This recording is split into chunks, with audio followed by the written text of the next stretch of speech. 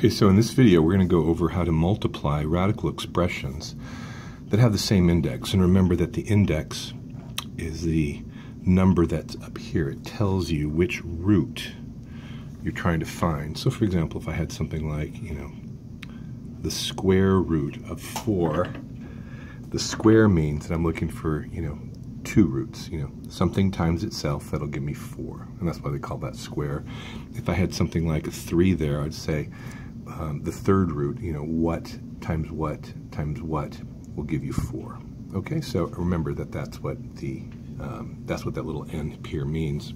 That's what the index means. And we're going to do it when the indices, plural, are the same. Okay, so here's my example. The square root of 20 times the square root of 7.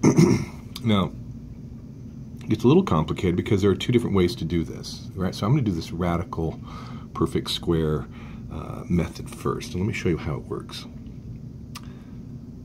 So, if this is my problem, and if the indices are the same, you can actually multiply the radicands underneath. So I can just go 20 times 7 and still put it under a square root sign, right? And that just gives me 140.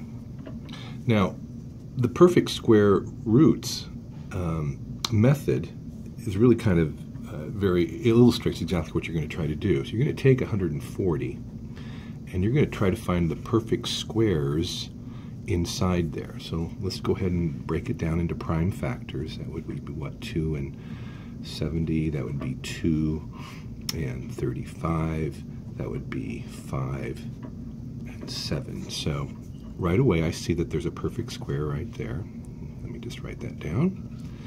I'm going to get 2 squared, which is just 4, which is a perfect square, times 5 times 7.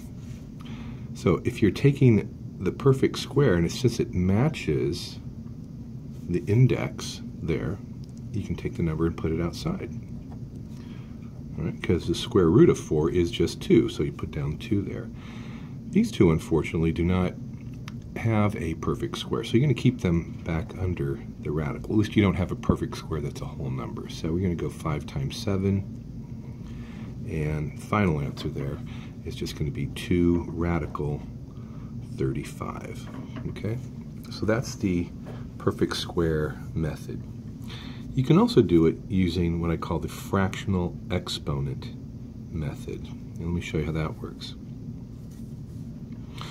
So again, we have a 20 and we have a 7. So second step, I'm going to actually just go ahead and do the prime factors, just like we did here, and I already have that, so I'm going to write that down here. So it's 2 squared times 5 times 7. Now, again, just to illustrate, I'm going to put the indices there. Normally you don't put the 2 there, right? When it's a square root, we just kind of understand that it's there. And normally we don't even put a 1 for the exponent because we just understand that it's there. But I'm going to put it here so I can illustrate this method a little bit better. Now, what does fractional exponents mean? It means that you're going to take these exponents and make fractions out of them. And the way it works, if you remember, is by using this formula. To change from a radical form to fractional exponents, you take the exponent in the radicand and put it over the index. So here I'm going to get 2 to the 2 over 2. Here I'm going to get 5 to the 1 over 2. And here I'm going to get 7 to the 1 over 2. Now, you don't put this back under a radical sign because this takes care of that radical sign, okay? Now, the next part in this method is that if you have whole numbers, like 2 over 2 is a whole number, that goes outside the radical. So that's just 2 to the first. If it stays as a fraction, you can't reduce it any further, and it stays as a fraction less than 1, let me write that down, a fraction less than 1, you put it back under the radical, okay? And you just reverse the method. So 5, remember the exponent is up there, 7, the exponent's on the top, and the index is the same here, so you just put little 2 out there.